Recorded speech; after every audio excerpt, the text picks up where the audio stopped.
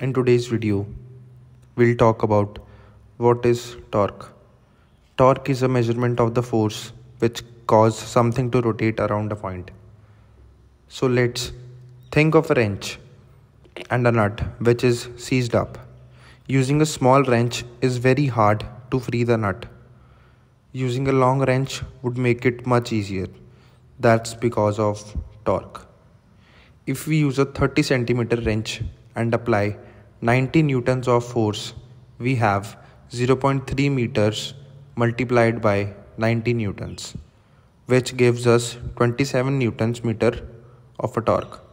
However, if we apply the same 90 newton of force to a wrench that was 60 centimeter long, then we would get 0.6 meters multiplied by 90 newtons, which would give us the result of 54 Newton meters.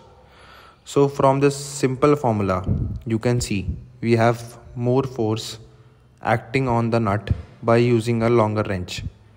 Essentially, we are using a larger circle to turn a smaller circle. By changing the size, we change the speed and the torque of the vehicle. A low gear provides low speed but high torque. A high gear gives high speed but low torque. The explanation video about torque is also available in Hindi.